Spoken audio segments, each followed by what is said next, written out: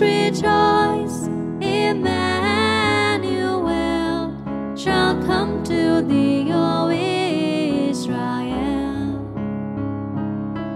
Rejoice, rejoice, Emmanuel shall come to thee, O Israel. O come thou wisdom, Son divine, how weak in wills to thee incline, and shed thy light o'er life's dark way, lest lured by sin we go astray. Rejoice, rejoice, Emmanuel shall come to thee, O Israel. Rejoice, rejoice, Emmanuel shall come to thee, O Israel. In the name of the Father, and of the Son, and of the Holy Spirit. Amen. The Lord be with you. And with your spirit. My dear brothers and sisters, today we celebrate the third Sunday of Advent. It is the 17th of December, and we are closest to the celebration of that day on which Christ became man like us. From the 17th of December, we begin the special O antiphons, the antiphons that are sung at the evening vespers. The hymn that we sung to begin, O come, Emmanuel, is part of those O antiphons. And they express this grave desire, this longing, this pining for the coming of the Savior. Let us look deep within and ask ourselves, are we really pining for Jesus to come among us? Are we really longing with all our hearts for Christ to truly be present among us, present in us, and present in the world through us?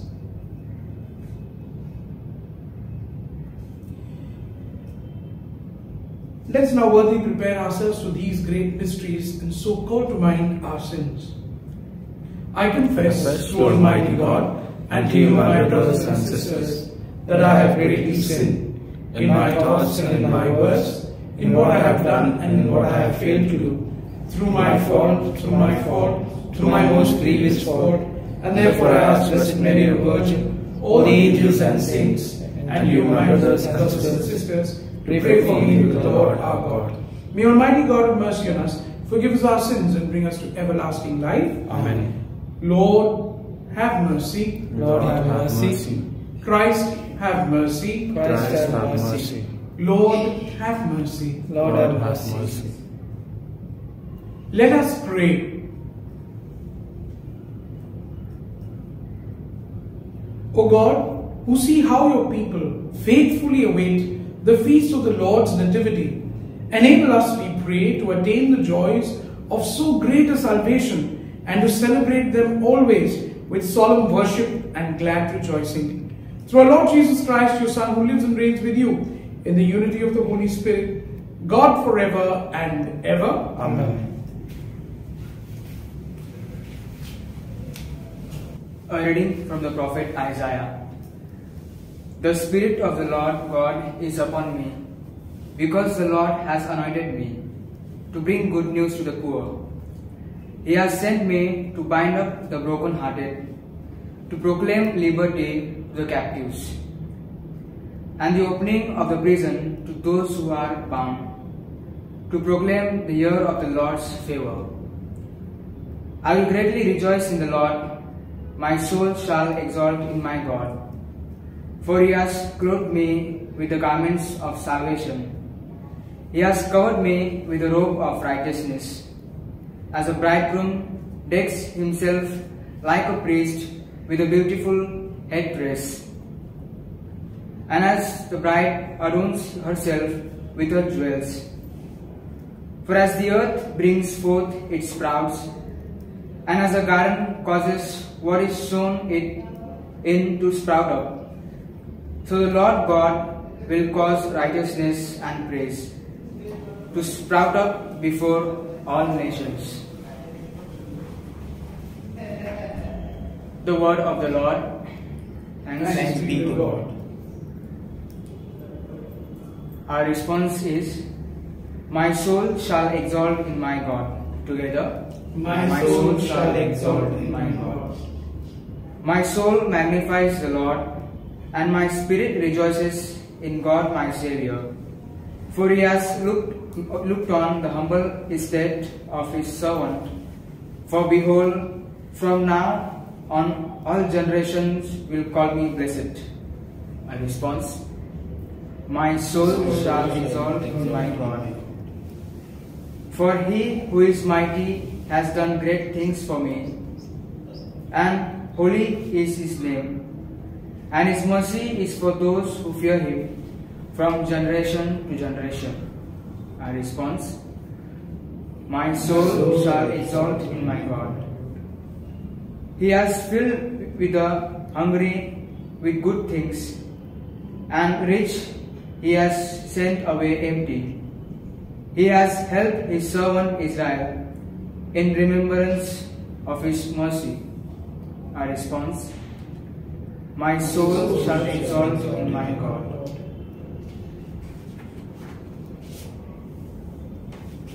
A reading from the first letter of St. Paul to the Thessalonians. Brethren, rejoice always without ceasing. Give thanks in all circumstances, for this is the will of God in Christ Jesus for you. Do not quench in spirit. Do not despise prophecies, but test everything. Hold fast what is good.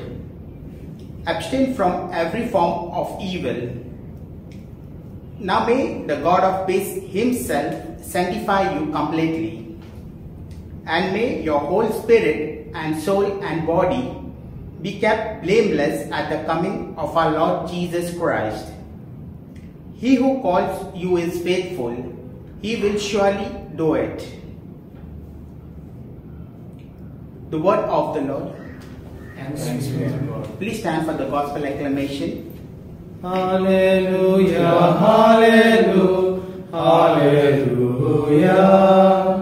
hallelujah, hallelujah.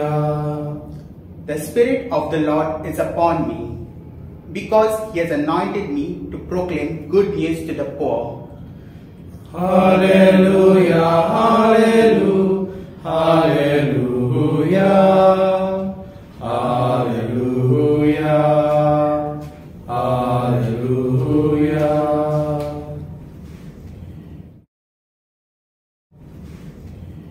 The Lord be with you. And with your spirit. A reading from the Holy Gospel according to John. Glory to you, O Lord. There was a man sent from God whose name was John. He came as a witness to bear witness about the light, that all might believe through him. He was not the light, but came to bear witness about the light. And this is the testimony of John. When the Jews sent priests and Levites from Jerusalem to ask him, "Who are you?" he confessed and did not deny, but confessed, "I am not the Christ." And they asked him, "What then? Are you Elijah?" He said, "I am not." "Are you the prophet?" And he answered, "No." So they said to him, "Who are you? We need to give an answer to those who sent us. What do you say about yourself?" He said, "I am the voice of one crying out in the wilderness, 'Make straight the way of the Lord,' as the prophet Isaiah said." Now they had been sent from the Pharisees.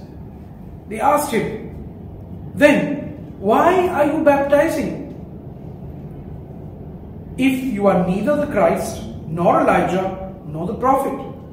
John answered them, "I baptize with water, but among you stands one you do not know, even he who comes after me, the strap on whose sandal I am not worthy to untie.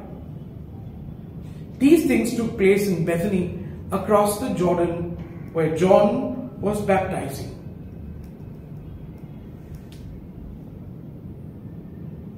The Gospel of the Lord. Praise to you, Lord Jesus Christ. My dear brothers and sisters, as we hear the readings of today, we are filled with a sense of the mystery that God is trying to reveal to us through the hastening of the coming of His Son. In these days, as we prepare more intently to enter into that mystery, the mystery of the coming of Jesus as a man, His incarnation, we need to pay careful attention to the words that the Gospel gives to us. The Gospel speaks about John as being someone who attracted crowds of people who came to him and they wanted to be baptized. They looked toward John in order to find that missing piece of the puzzle within them. They were from the group of the Pharisees, they were from the group of the tax collectors, and various different kinds of people from all walks of life were making their way out, because it was not in the city. It was at a place called Bethany across the Jordan where John was baptizing. People would actually go out there and expect to receive from him these soul-stirring words. When John called these people to repentance, he spoke the truth to them, and he called their attention to the inadequate way in which they related to God. And the repentance that this caused was genuine. They begged him to baptize them with the forgiveness of sins. Prior to this, they believed only that this forgiveness would come directly from God. But this forgiveness was hastened by John.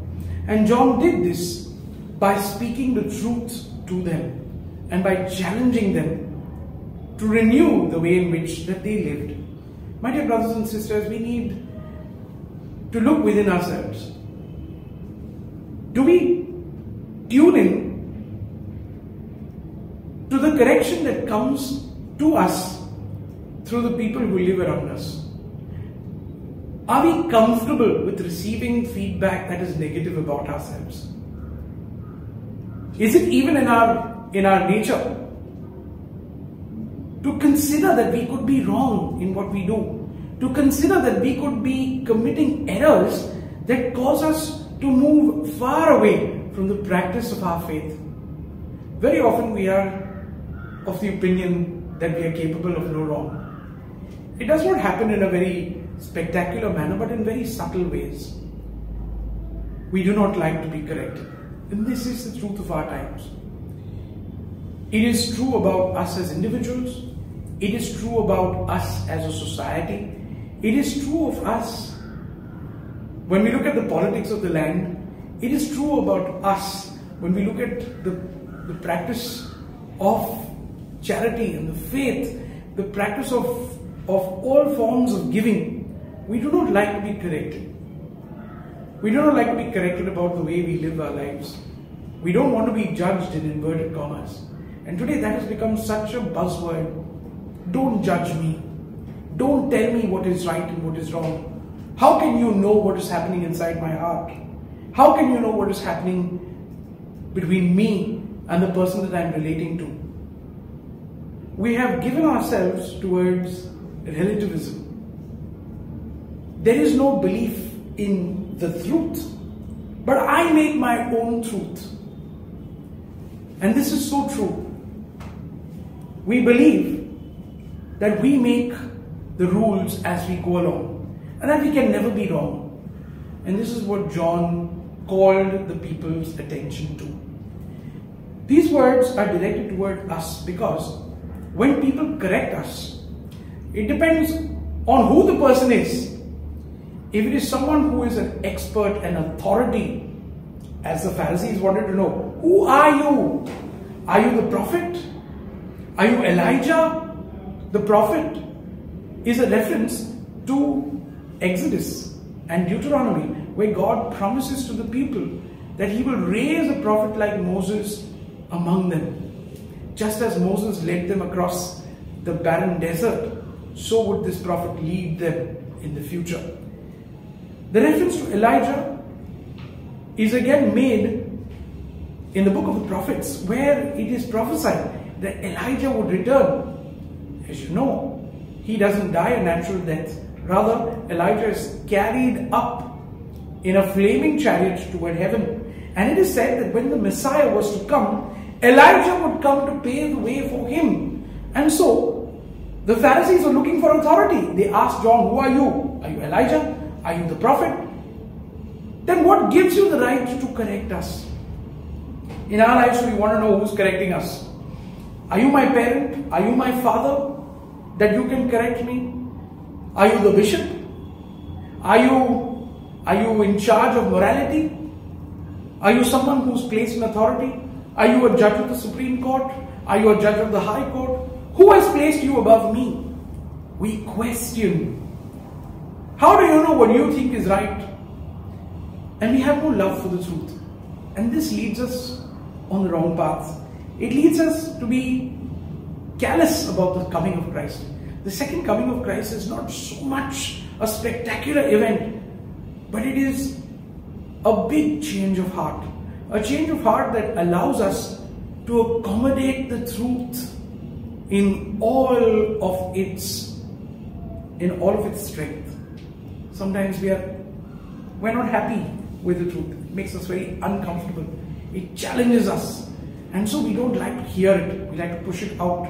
We don't like to speak about it.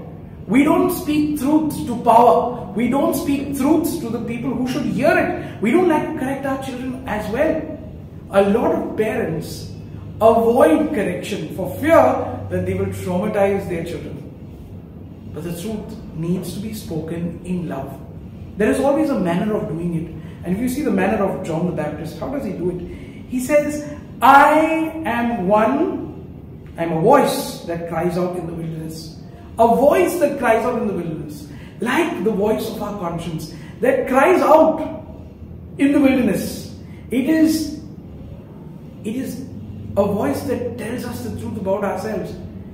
And the wilderness is actually our hearts that is filled with the distractions of this world. Our minds that are filled with 100,000,000 things to do. And a voice rises from there and calls us to pay attention to the truth. To pay attention to the fact that we are called to love. And therefore, my dear brothers and sisters, we who are baptized in the name of Jesus Christ himself and are preparing for his second coming, we want him to come that he may set straight our lives, our relationships, our society, that he would give us a lasting peace, a sense of living as brothers and sisters, a sense of the reign of God positively and actively, concretely among us. Are we really pining for this? Are we really longing for this? Or is it just a pipe dream? An idealistic thing that does not really happen? The whole of the Old Testament was preparing for this second coming. And therefore, the liturgical celebrations of the church, especially the Vespers, the evening prayer of the church, the evensong, has the O antiphons.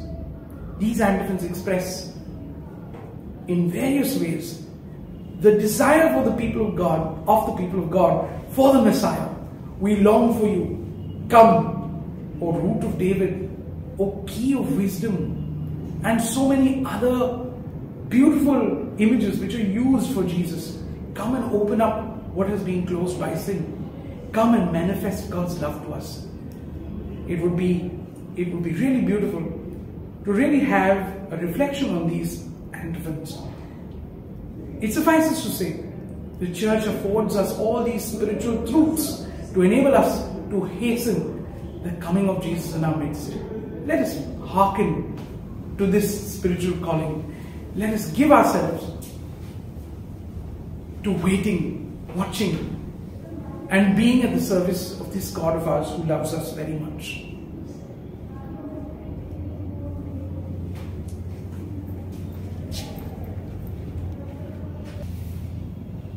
My dear brothers and sisters, let us now express our love for God as we profess the faith that we believe in, the creed.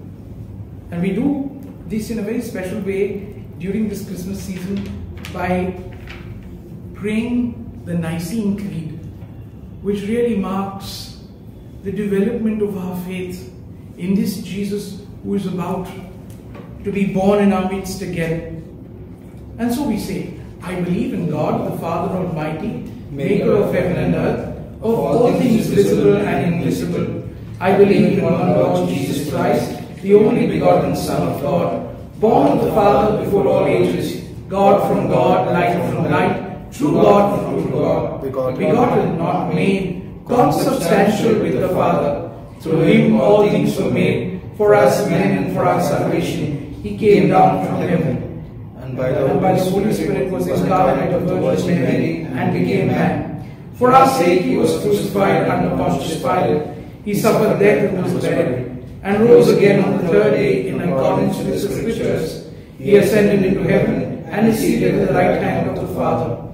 He will come again in glory to judge the living and the dead, and his kingdom will have no end. I believe in the Holy Spirit, the Lord, the giver of life, who proceeds from the Father and the Son, who with the Father and the Son is the Lord and glorified, who has spoken through the prophets. I believe in one holy Catholic and Apostolic Church. I confess one baptism for the forgiveness of sins, and I look forward to the resurrection of the dead and the life of all the world to come. Amen.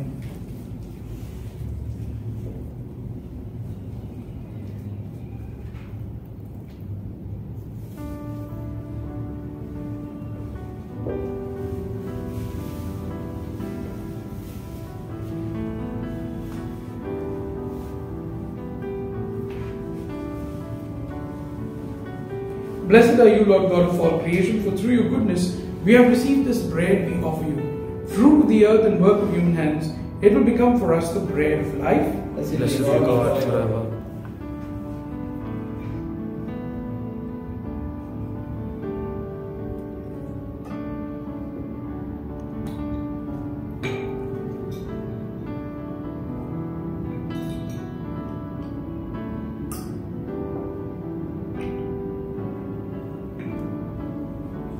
Blessed are you, Lord God of all creation, for through your goodness we have received this wine we offer you.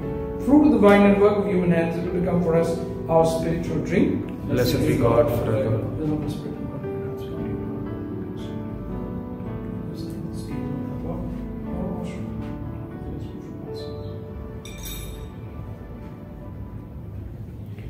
Pray, brother, that your sacrifice and mine may be acceptable to God, the Almighty Father. May the Lord accept the sacrifice at our hands for the praise and glory of his name, for the glory of his holy church. May the sacrifice of our worship, Lord, we pray, be offered to you unceasingly, to complete what was begun in sacred mystery, and powerfully accomplish for us your saving work, through Christ our Lord. Amen.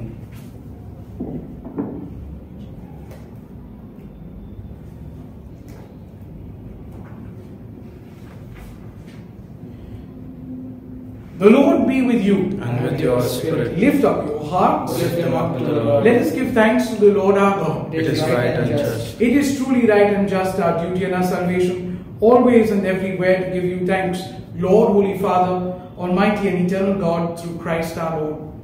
For he assumed at his first coming the lowliness of human flesh, and so fulfilled the design you formed long ago, and opened for us the way to eternal salvation, that when he comes again in glory and majesty, and all is at last made manifest, we who watch for that day may inherit the great promise in which now we dare to hope. And so with angels and archangels, with thrones and dominions, and with all the hosts and powers of heaven, we sing the hymn of your glory, as without end we acclaim. Holy, holy, holy, Lord God of hosts, heaven and earth are full of your glory. Hosanna in the highest. Blessed is he who comes in the name of the Lord. Hosanna in the highest.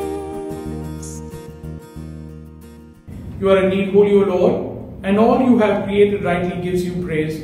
For through your Son, our Lord Jesus Christ, by the power and working of the Holy Spirit, you give life to all things and make them holy.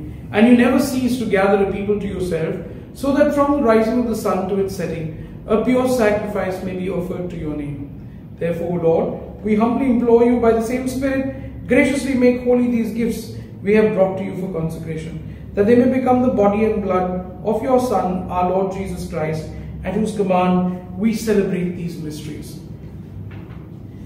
For on the night he was betrayed, he himself took bread, and giving you thanks, he said the blessing, broke the bread, and gave it to his disciples, saying, "Take this, all of you, and eat of it, for this is my body, which will be given up for you."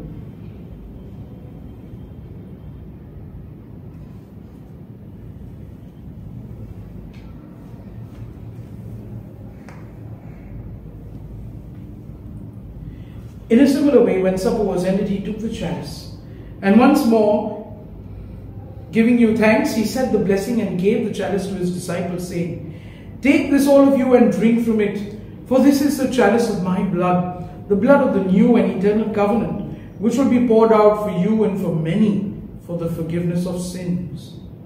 Do this in memory of me."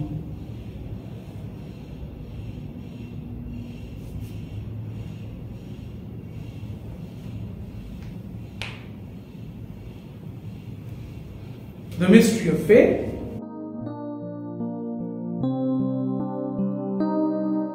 Save us, Savior of the world, for by your cross and resurrection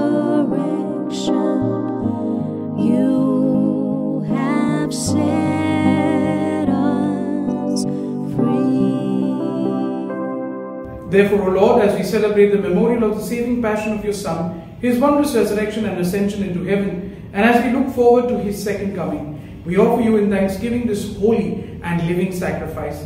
Look, we pray, upon the oblation of your church, and recognizing the sacrificial victim, by whose death you will to reconcile us to yourself, grant that we who are nourished by the body and blood of your Son, and filled with his Holy Spirit, may become one body, one spirit in Christ.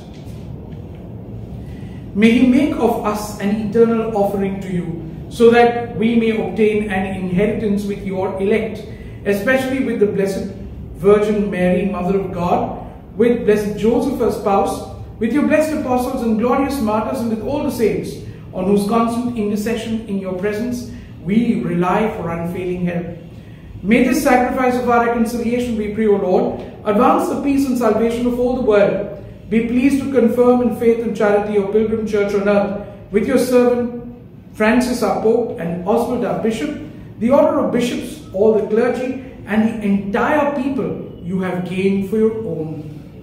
Listen graciously to the prayers of this family, whom you have summoned before you. In your compassion, O merciful Father, gather to yourself all your children scattered throughout the world. To our departed brothers and sisters, and to all who were pleasing to you at their passing from this life, give kind admittance to your kingdom. There we hope to enjoy forever the fullness of your glory, through Christ our Lord, through whom you bestow on the world all that is good. Through him, and with him, and in him, O God, Almighty Father, in the unity of the Holy Spirit, all glory and honor is yours, forever and ever. Amen. At the Saviour's command, and formed by divine teaching, we dare to say, Our Father, who art in heaven, hallowed be thy name. Thy kingdom come, thy will be done, on earth as it is in heaven. Give us this day our daily bread, and forgive us our trespasses, as we forgive those who trespass against us. And lead us not into temptation, but deliver us from evil. Deliver us, Lord, we pray, from every evil. Graciously grant peace in our days, that by the help of your mercy we may be always free from sin, and safe from all distress, as we await the blessed hope and the coming of our Saviour, Jesus Christ. For the kingdom, the power, and the glory are yours, now and forever. Lord Jesus Christ, you said to your apostles, peace I leave you, my peace I give you. Look not on our sins, but on the faith of your church, and graciously grant her peace and unity in accordance with your will, who live and reign forever and ever. Amen. The peace of the Lord be with you always. And with your spirit. Let us offer one another a meaningful sign of peace. Peace be with you. Lamb of God, you take away the sins of the world, have mercy on us. Lamb of God, you take away the sins of the world, have mercy on us. Lamb of God, you take away the sins of the world, grant us peace.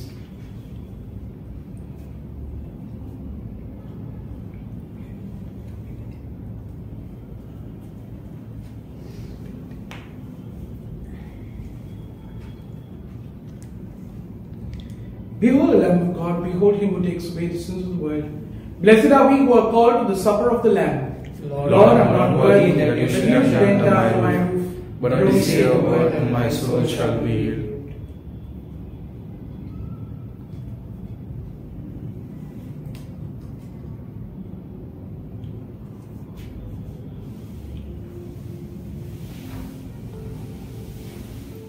We now make our spiritual communion with the Lord. O Lord Jesus, since I cannot now receive you in your sacramental presence, I beg you to come spiritually into my soul, to enrich me with your holy grace, and make me truly your own forever. O Jesus, living in Mary, come and live in me, in the spirit of your holiness, in the fullness of your power, in the communion of your mysteries, in the perfection of your ways. O divine guest, give to my soul a strong, lively faith, an unbounded trust, perfect humility, an abiding sorrow for my sins, a total abandonment to your divine will, and a perfect loving union with you in mind and heart. O Sacrament most holy, O Sacrament divine, all praise and all thanksgiving be every moment thine. Lord Jesus, thank you for the blessings and graces you have given me through this spiritual communion.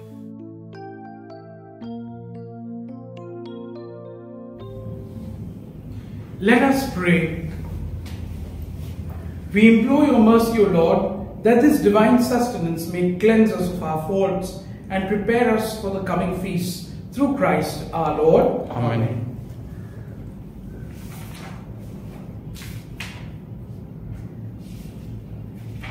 Bow your heads and pray for God's blessing.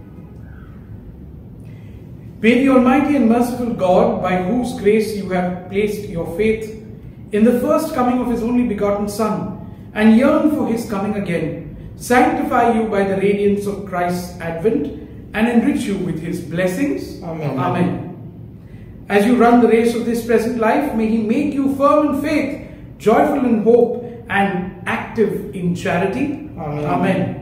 So that rejoicing now with devotion at the Redeemer's coming in the flesh, you may be endowed with the rich reward of eternal life when He comes again in majesty. Amen. Amen. And may the blessings of Almighty God, the Father and the Son and the Holy Spirit come down on you and remain with you forever. Amen. Go forth to live the gospel in your lives. Thanks be to God.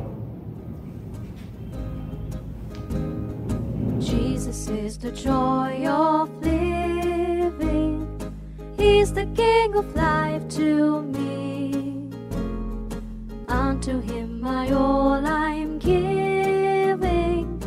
He's forevermore to be. I will do what He commands me. Anywhere He leads I'll go. Jesus is the joy of living. He's the dearest friend I know.